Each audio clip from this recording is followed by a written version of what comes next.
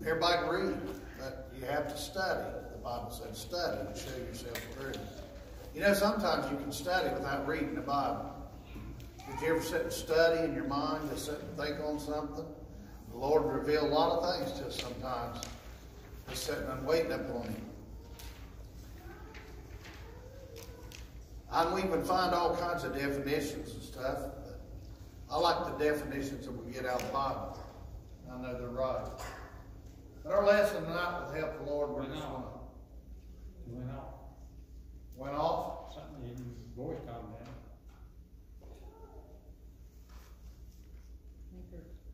Did I go off? Still cough louder. How's that? I was off. I didn't know what you was talking about, Brad. Praise the Lord. Praise the Lord. I am a little bit off. I'm really having trouble with my hearing. Amen. But the fruit of the Spirit. How many spirits is there? Just one Spirit. There's only one faith, one baptism. God's got one Spirit, but there's something that makes up that Spirit, that takes part of that Spirit. But the fruit of the Spirit, Proverbs 11:30, he said, the fruit of righteousness is a tree of life, and he that winneth souls is wise.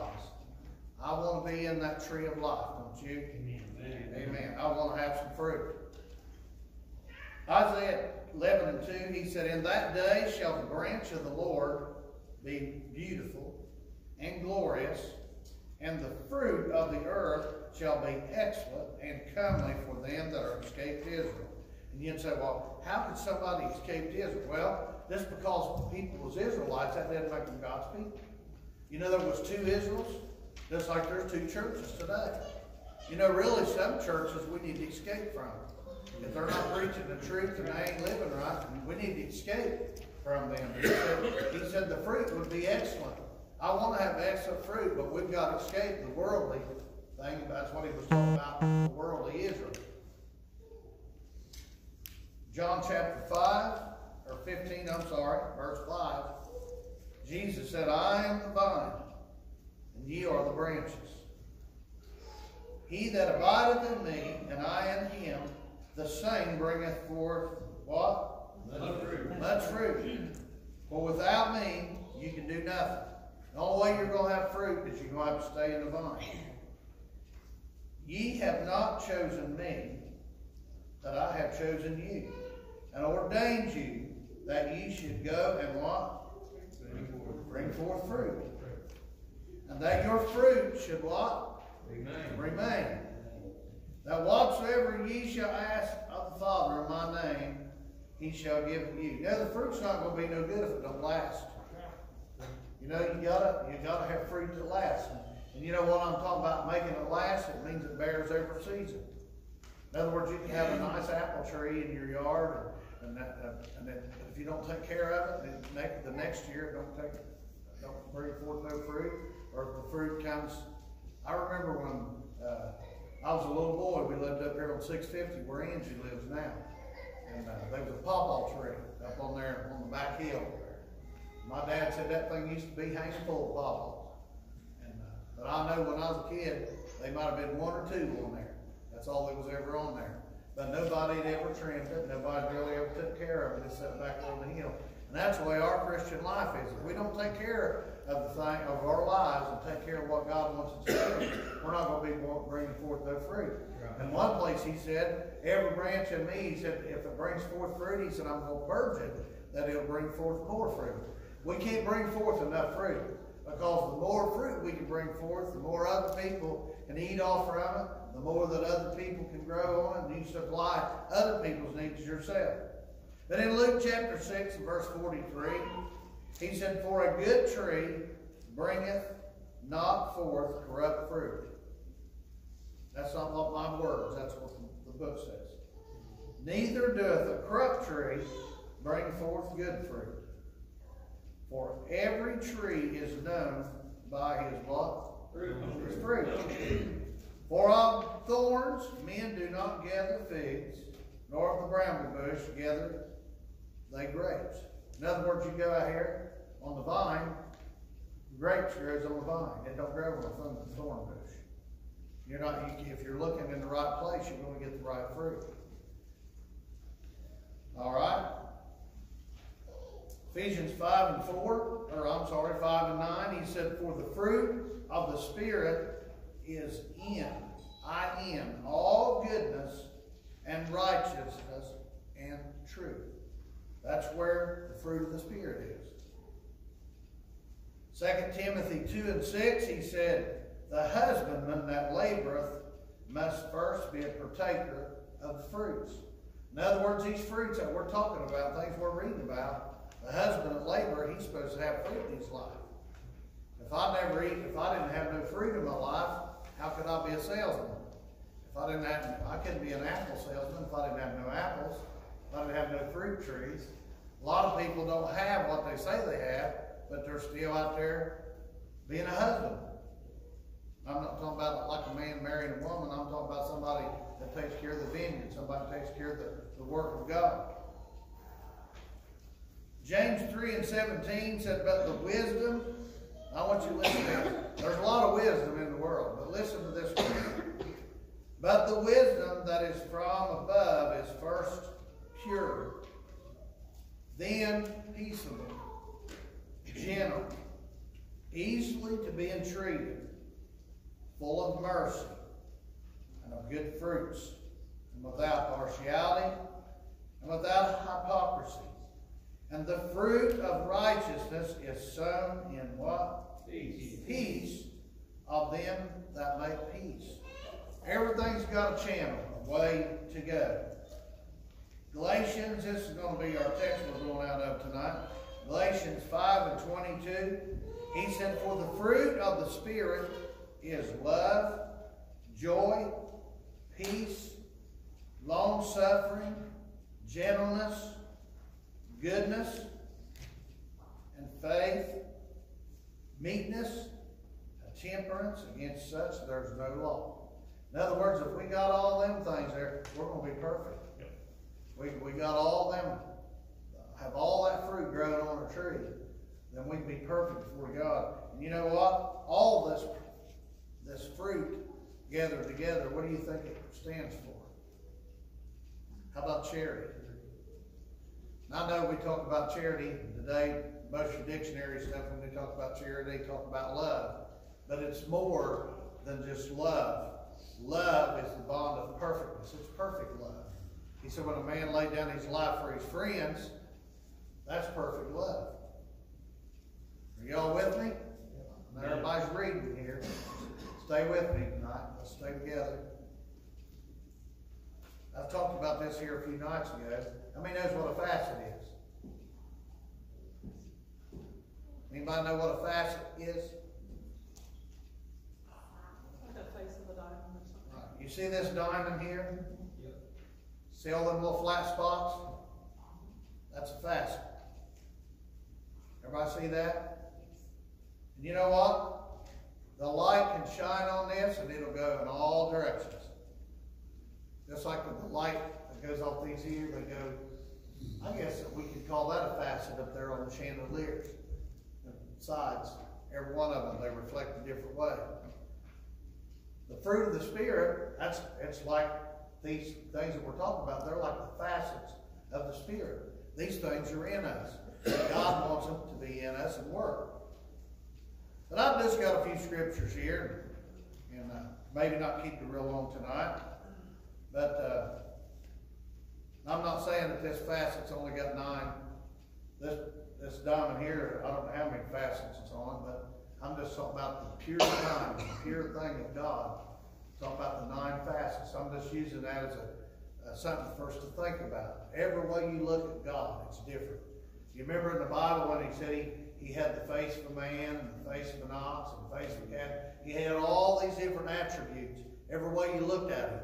Thank God, God is he's in many forms. You can see that God is a spirit, and this spirit is like shining through this diamond. You set a diamond up, and you shine a light on it, it'll reflect all different ways.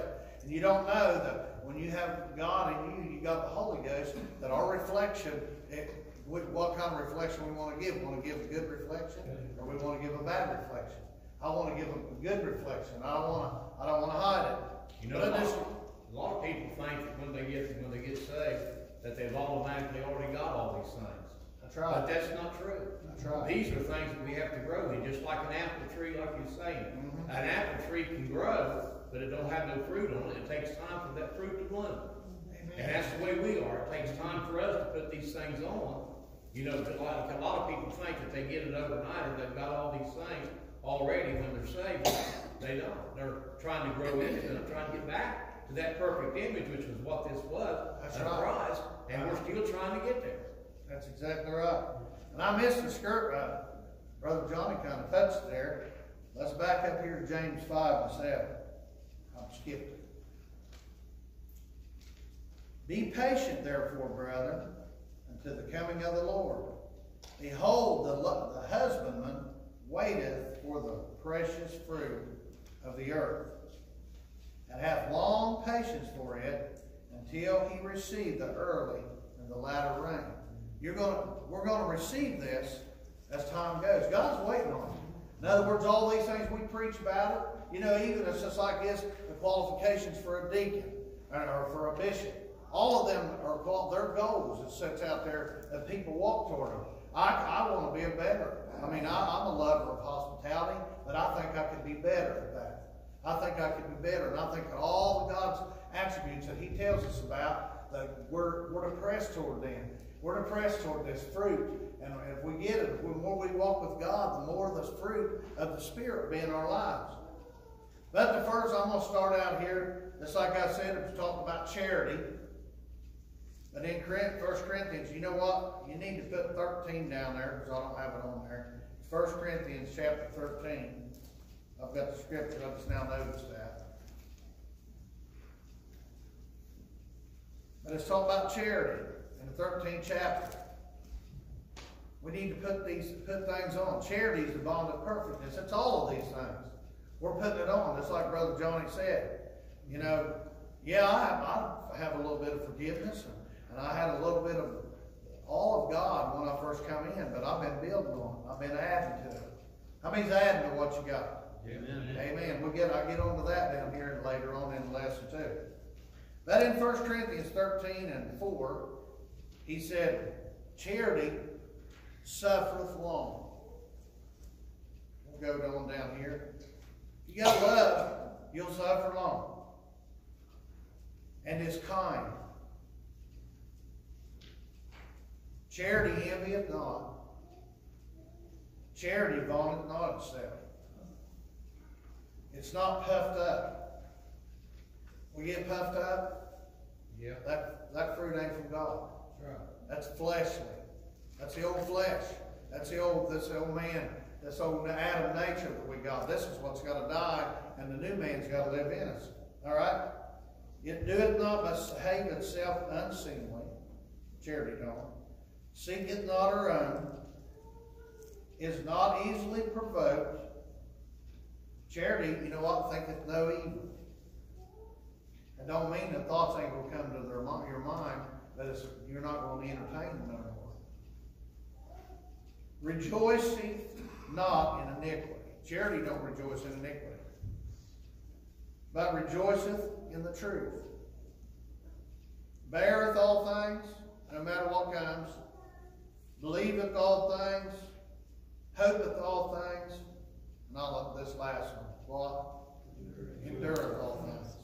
If we do this, amen. You know, we talk about love being one of the fruits of the Spirit here. Just like I said, who showed perfect love? Wasn't it Jesus Christ? Yeah. And He laid down His life for us. He said, no greater love hath any man than a man to lay down his life for his friends. He laid down His life for His friends. Even for us, it wasn't even known, but yet He come and He laid down His life. In other words, He gave of Himself till He had nothing left to give. He gave His life, His thoughts, He gave His body, He gave everything. Just like us, when we start following the Lord, we'll not so much think about ourselves all the time, but we'll be able to give of ourselves to help someone else. But to have love, that's the fruit of the Spirit. People say God is love. He is love. And when we put God, He said, put you on the Lord Jesus Christ and make no provision for the flesh. That's putting on love. That's what love is. All these things that we go through, you'll find how maybe you might find a little bit of yourself in it. You know, sometimes you have to love people. You remember when Jesus was being crucified? You remember what He said? He said, forgive them. They don't know what they're doing. How many of us can do that when people's doing things to us and saying things about us and doing things to persecute us? How many of us can just say, Lord, help them. Help them not to be that way. I'll tell you what, our country has been in such a conflict over all the politics and all the stuff that's been on. It's a shame the way it is. You know what? I see it in the government, and I see it in the parties. I see it in the Republicans and the Democrats and all that stuff. But you know what's worse is you see it in churches. You see the same kind of atmosphere in the church. Right. Everybody fighting against one another, warring against one another. But you know what? The bottom line is God is love. Amen. And we've got to love one another. Even if I don't like somebody, if I don't like their ways, I still got to love them. Yep. Amen. We got to be forgiving and love people. And I'll tell you what, it's hard to overcome the nature. Everybody else wants to fight and war. But if we're not careful, we can be captured and taken in by that too. Amen. How about joy? I love to have joy. How many loves joy? Amen. I love that joy, Brother Joe. In Psalm 16:11, he said, Thou wilt show me the path of life, and in thy presence is the fullness of joy. But if we can get in the presence of the Lord, that's where the fullness of joy is at. I want that joy. Psalms 101, it said, Make a joyful noise unto the Lord, all ye lands. Joyful noise. Joyful noise. Not a bunch of noise, but a joyful noise. You know, to the world, it might be a bunch of noise. But really, if we know the Lord, it's a joy. Habakkuk 3:18. Yet I will rejoice in the Lord. I will joy in the God of my salvation. That's the only place there is joy. Yep. John 15:11. I like this verse. These things have I spoken to you, that my joy might remain in you, and that your joy might be full. I want to be full of that joy, don't you? Mm-hmm. And that's why He wanted the joy of the Holy Ghost to be in us. He wanted His joy. How about peace? This is a good definition for peace. In harmony or wholeness, real peace is being in harmony with God, in harmony with yourself, and in harmony with your fellow man. This is real peace. When you can be at peace. And I want to be at peace. I don't want to be a bunch of war and struggle. This whole world is full of struggle, and I want to have peace with the Lord.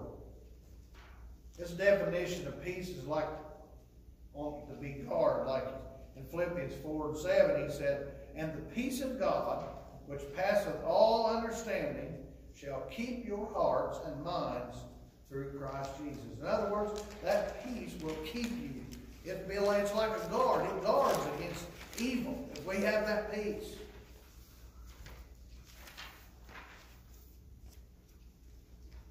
Like the peace, like an umpire. You know, when an umpire says strike, that's what it is. It don't do you no good to turn around and argue with him. If he says foul ball, that's a foul ball. And he used to argue with the umpire's right. Amen? Jesus is our umpire. When he says, that's what he means. As an umpire, Colossians 3:15, he says, And then let the peace of God, what? Rule in your hearts. To the which also ye are called in one body, and be ye thankful. In other words, God will rule in our hearts. If we have peace, it'll rule. God will show us the peaceful way, the decisions that we make, and the things that we do. God will do it through peace. That's the fruit of the Spirit. That's what we need to press for the mark, for the high calling that's in Jesus Christ. How about long suffering? Now, I've got two definitions here of long suffering, but that don't mean that's all of it. There's a lot of long suffering. But it said two kinds of long suffering. How about this one? Patience with people who irritate and provoke us. Where you're going to work on a job place, I'll tell you what, the devil really works on you. They will. Amen. When you got to put up with the public and people you work with and all these things, this is a continuous battle. But you know what? You still got to let your light shine. You can't get mad, start throwing wrenches, cussing, carrying on. Get mad because people's watching. The devil, boy, he'd love to put something in your way because you stumble. How about this one? Patience in the annoying circumstances of life. All the things that goes on. My car used to break down and run out of gas, or I'd lock the keys in the car. Something was my fault. I'd bust the window out. That was real smart, wasn't it? Yep. I don't do that anymore. Lord chastened me for that kind of stuff. I don't want to go back and do that kind of stuff. Hollering, screaming, all that stuff. And all them things are right there on the tip of your tongue when you get aggravated or something. The old devil wants to jump right in there and get you to say something or do something. He will. But we need to have long suffering. We need to wait on God. In 2 Corinthians 12:7, and least I should be exalted above measure. Now, Apostle Paul, he sought the Lord. He had an affliction, and he sought the Lord about it. Unless I should be exalted above measure through the abundance of the revelations, there was given unto me a thorn in the flesh, the messenger of Satan, to buffet me, lest I should be exalted above measure. For this thing I besought the Lord thrice, in other words, 3 times, that it might depart from me. And he said unto me, my grace is sufficient for thee, for my strength is made perfect in weakness. Most gladly, therefore, will I rather glory in my infirmities, that the power of Christ may rest upon me. Every time you get something wrong, if it don't move out of the way right now, you start doubting yourself and you start feeling bad. But sometimes things is there for your benefit. Apostle Paul was getting abundance of revelations. God was feeding his mind. But God didn't want him to get boasted and lifted up in himself through the abundance of the revelations. So I don't know what the thorn was. It could have been false brethren.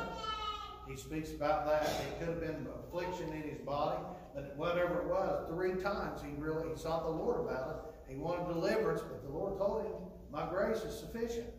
In other words, you're made strong through the weakness. Thank God. So when you go through something, the Bible said the Lord ain't going to put nothing upon us that we can't bear. We can bear things. We can bear all things if we walk in the Lord. Amen. I tell you what, we read about Apostle Paul. He was beaten by many stripes, rods, put in jail. He was shipwrecked at sea. All these things. But God brought him through all of them. The apostles, what they've been through. Look at the brethren and the sisters, older folks that's been before you, that's held on and endured all the way down till their time. Thank God. And that's just like us. We're here working together, enduring together, trying to bring forth some fruit. In other words, we want to have God's garden here. We want to bring forth some fruit. If we have fruit to eat, people's going to come to eat. Amen? Amen. How about gentleness? You know what gentleness, being gentle, it's goodness in action. Gentleness or kindness is goodness in action. I got a passage of scripture here. I'm not going to read it tonight, but it's in Jeremiah 38, 1 through 13.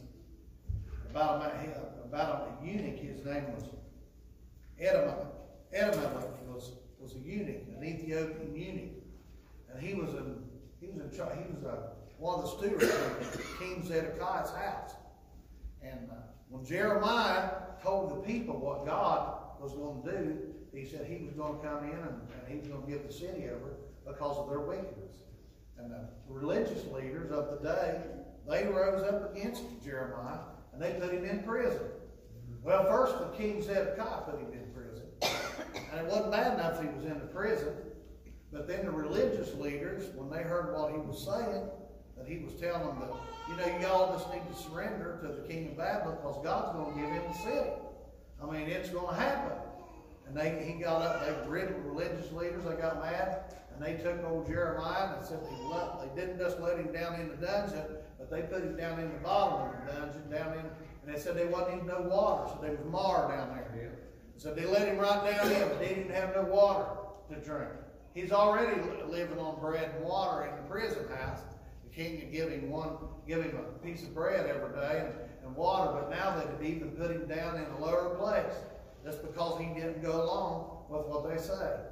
But this Elimelech, he was a eunuch. When he saw and he heard that Jeremiah had been put down in the dungeon, he went to the king. Now he was a eunuch, and he probably couldn't really wasn't even supposed to go into the king, but he went into the king and he petitioned the king, and he told him, he said, Jeremiah said he's down in the dungeon, down in the bottom, down in the mire. And if we don't get him out, he's going to die down there. He had compassion upon Jeremiah. He had gentleness. He had goodness. In his heart, he didn't think about himself or him being a eunuch over the king, but he went anyway. And the king said, well, go get you 30 men and go down there and lift Jeremiah up out of the prison house. And it said that this eunuch went down there and they took rags. And I thought probably he was so weak and frail, they probably would have tore him up. They tried to get him out of there. But they put rags down to where he could put them underneath his arms. And he could put a rope on them and they could get up. And I thought how they took them old rags and he made them gentle where they wouldn't hurt him or tear him up, you know. And then they took a rope and brought him up out of the jailhouse. I'll tell you what, if we see somebody in trouble tonight, I'll tell you what, it's a gentleness of God that we have compassion on people. That's just like this eunuch here. He had compassion on Jeremiah. Maybe if it hadn't been for him, Jeremiah might have died in there. But God had mercy upon him. He was in a terrible state, in a terrible place. But you know what? Jeremiah came out on top. In the end, when they took them all captive, they left Jeremiah there. They said, you can go with us if you want to. He said, no, I'm going to stay here. So they left Jeremiah in the land to try to care for the ones that was left behind. But this is the gentleness and goodness. He said in Galatians here, goodness, talking about Ephesians 9, said, for the fruit of the Spirit is in all goodness and righteousness and truth. Goodness, how can you just, common sense can tell you what goodness is, huh? Just being good to people, not being hateful, being good to people, helping people, loving people, giving to people. If you see somebody in need, helping them, lifting somebody up. I tell you what, God is a great God. All these things are the fruit of the Spirit. And I know we dress holy and we live holy, and all these things are good. There's a lot of people, a lot of sisters wear long dresses, but man, their attitude or their character, it sure ain't Christian life. Yeah. A lot of brothers might wear a suit and a tie and go to church every Sunday and pay their tithes, but their attitude, their character, it ain't Christ-like. And all the things that we got, God's wanting the heart. If we get the heart, everything else is going to take care of itself. He says it's not what goes in the mouth that defileth the man, but it's what comes out of the heart. That's what defileth the man. You know, it's just like this. If you don't have to really preach on money, just preach the Lord and preach on the goodness of God. God will take care of it. Amen. He owns cattle on 1,000 hills. Amen. How about faith? Now, faith is the substance of things hoped for, the evidence of things not seen, what Hebrews says in 11:1. Romans 10:17, so then faith cometh by hearing, and hearing by the word of God. Hearing God's word, talking about God's word. That's what builds up our faith. Another place it says, building up our most holy faith, praying in the Holy Ghost.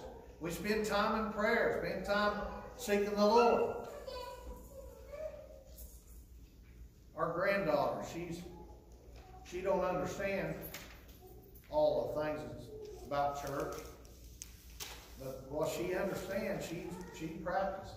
She's really trying her best to get a hold of it. And I'll tell you what, if If you get people praying, no matter who they are, if you get people praying and talking to God, God can lead them out of the mess they're in. If somebody's a drug addict, you know, they might see somebody come in and be a drug addict. But the thing about it is, if you get God, introduce them to the Lord, and you get them to pray. God's like I said, he that winneth souls is wise. If you can get people to pray and turn them toward God and trying to find God, God can turn them around. I don't care what kind of shape they're in. God is a miracle worker. And this fruit needs to be in the church. It needs to be in me and you so that we can share this fruit. And that's just like we ought to be a grocery store of God's goodness and his mercy. When people come to the church, they ought to be able to taste of your fruit and know that you're good. If our fruit's from the Lord, it's going to be good. Sometimes our fruit's not right. You believe that? That's why he said, wait on your ministry. A lot of times we run to do something, but sometimes we pray about it a little bit. Maybe we're not right yet.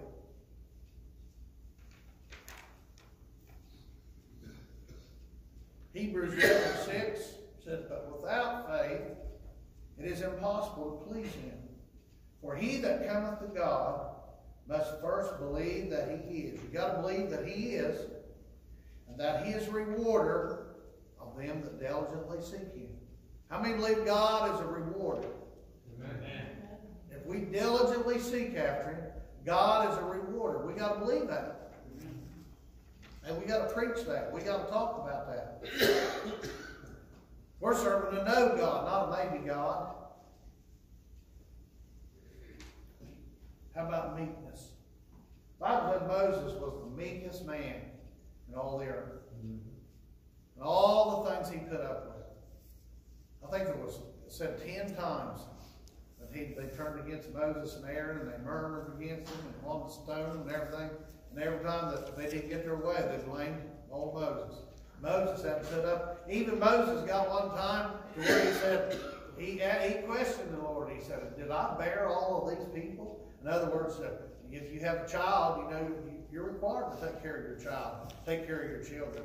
But here Moses had all these millions of people. He was trying to figure out how he could do it. And then at one time, he was sitting from coming up in the morning. He'd go and sit before the people, and they'd come and ask him questions and battle about judgment. He'd sit there till the evening, and he'd do that every day. And finally, his father-in-law, Jethro, come in and told him, said, you know, what you're doing is not wise. What you need to do is you need to get you some help. You need to have somebody that's ruler over thousands, over hundreds, over 50s, over 10s, and said, let them take care of the judgment. And said, then the harder things, they can bring it to you. Yeah. That's why God put order, thank God, in the church and in the people. We got to have, God's got a place for everybody to work. And if it's set up the way God set it up, it'll work right. But we got to have all this fruit in there. 1 Corinthians 4:21, he said, what will ye? Shall I come unto you with a rod, or in love, and in the spirit of meekness? He was talking about chastening.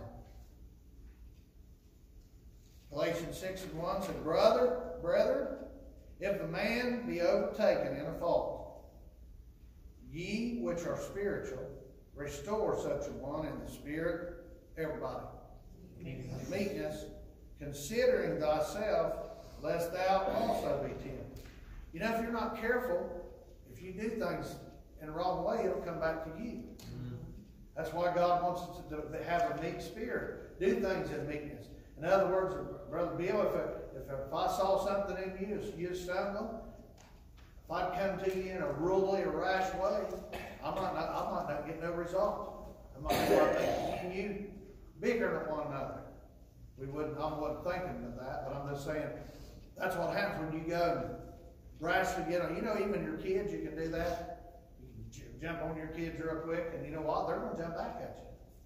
But if you can have a meek spirit and try to do things in a meek way, then God, He'll help you. And it's hard sometimes to be meek and to be gentle and to have goodness and to have all these, thank God. All right, what about temperance? Oh boy. This is where Proverbs 16:32.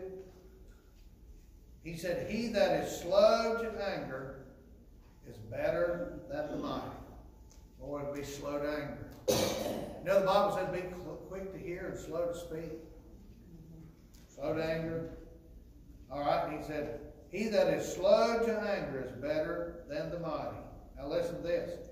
He that ruleth his spirit than he that taketh a city. If you can rule your spirit, that's what God wants you to do. That's what the Holy Ghost is for, is to come in and help you rule your spirit and your nature. Amen? Amen. I like this one right here. It's like climbing the ladder. It's like what Brother Johnny was talking about there a while ago, about growing in the things of God. Let's grow, Brother Chris. Learning every day. The more you learn, the more you can grow. But it says this in 2 Peter chapter 1. We're going to start out in the 5th verse. And beside this, he said, giving all diligence. Definition, diligence is speed and haste. In other words, don't mess around. Don't be slothful. Don't loaf around. Get busy for God. Do what God wants you to do. He said, besides this, giving all diligence, add to your faith, what? Virtue. Or moral excellence.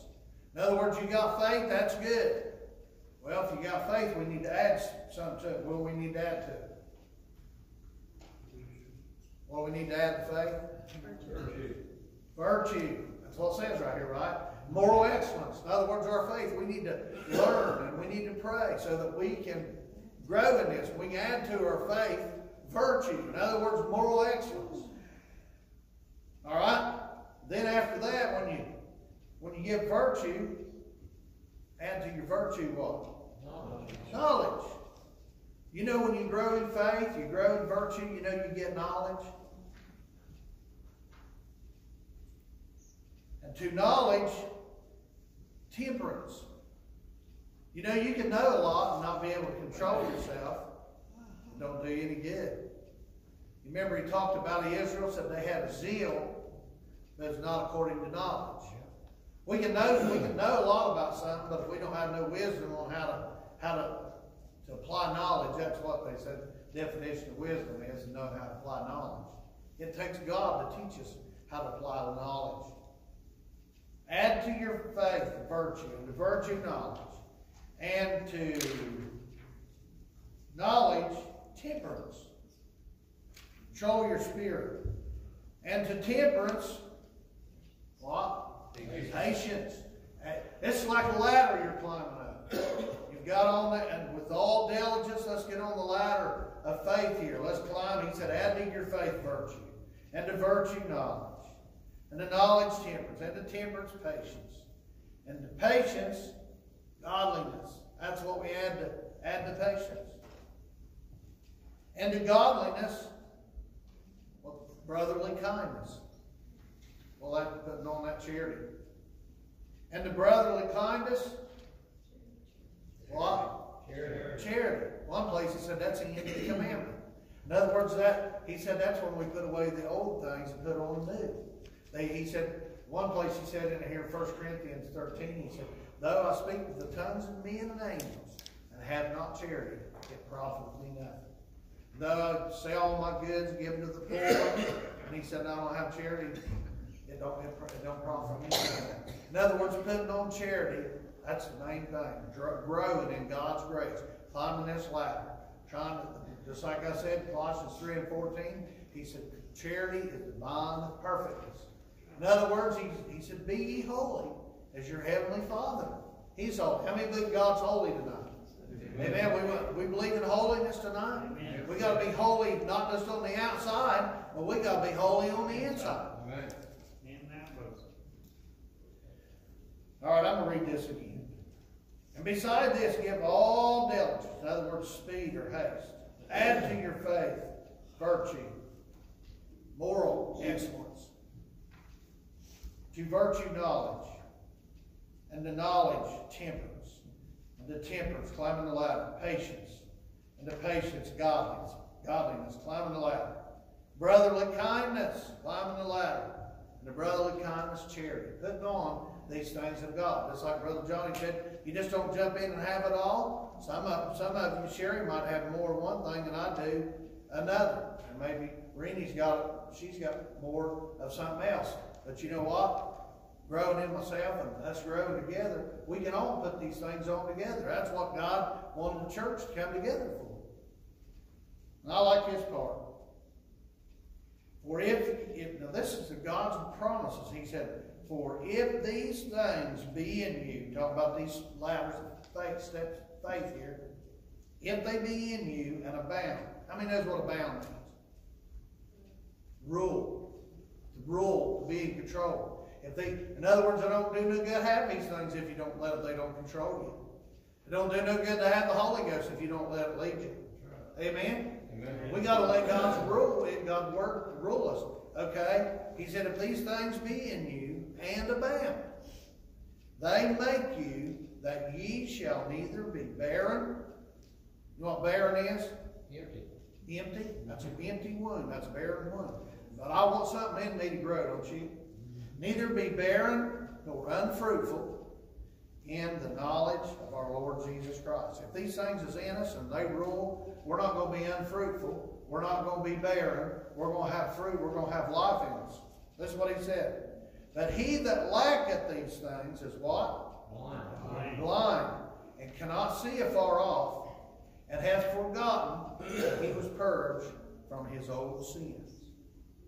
Wherefore, the rather, brethren, give diligence, speed, haste, give diligence to make your calling and election sure. You ever read the scripture? It says, many are called, but if you're chosen. Sister Vicky, I want my calling to be sure. I want God, if God's called me, I want to be sure of that call. I want to be sure. He said, make your calling sure. Make, in other words, make sure it's right. Make your calling sure and election sure. You know what? When people get elected, I use the president as an example. The president, well, this fall, there will be somebody running for president. Lord willing, and they have a vote and everything. Somebody's going to be elected to be president. Now, if we got somebody other than the ones in there, they would be called the president-elect. But they wouldn't be called the president until they took the office sometime in January. In other words, when we're called the children of God or the elect of God, but to really make it to the other side, to really receive the crown, we've got to be put in the office. You know what I'm saying? That's why he said many are called, but few are chosen. God deals with everybody. But the thing about it is people don't follow God. Listen to this. He said, wherefore the rather, brother, give diligence to make your calling and election sure. For if ye do these things, everybody, you shall never fall. That's what I don't ever want to fall, Terry. I don't ever want to fall. I want to keep on going. And that's what this is, a ladder. I guess you could call this as a ladder of success, Brother Buck. If we climb up this ladder and we keep climbing and we do it lawfully and do it diligently, God is going to, we're never going to fall. We'll be able to keep going. The Bible said, he that endureth till the end, the same shall be saved. This chapter of Galatians, this 5th chapter of Galatians, it talks about the works of the flesh. It talks about your natural side. And then it talks about the fruit of the Spirit. It talks about the spiritual side. It talks about the war that's going on between the natural and the spiritual. There's continual warfare that's going on. But we got to win this. We got to win this. You know, Jesus Christ, I thought about joy. We was talking about joy. You know, he saw the joy of what was going to happen. And he endured the cross for the joy that was going to be on the other side. And I'll tell you what, if we can just get our eye on the prize tonight, get our eye on the crown, and all the things that's in front of us, they'll not hold us back. There's a lot of things people use to not go to church, to not pray, to not read. Yep. Everybody's got a lot of excuses why they can't do this. you know, only God knows. I know when we used to have a fast service, we had them every month. And they was good. But to a lot, it became a ritual. It just got some people, when they come when they wanted to. And the church would be together, and people would be fasting and praying for their families or loved ones. A lot of people would be at Walmart, Camden Park, and people, you know, it wasn't serious. But this is a serious making your calling and your election sure. I want to make it. How many wants to make it? Amen. Amen. God's good. Amen. Anybody got anything? Brother Johnny?